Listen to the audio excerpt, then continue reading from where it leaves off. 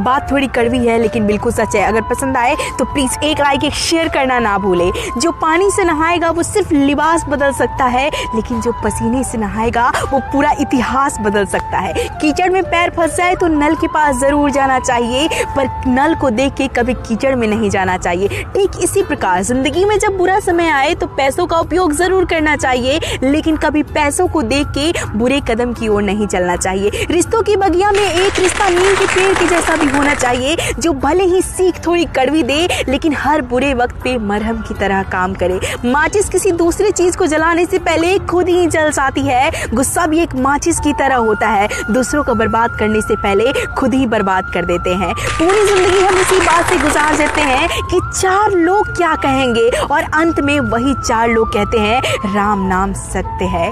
शब्दों का ताकत को कम मत आंकिए साहब, क्योंकि छोटा सा हाँ पूरी जिंदगी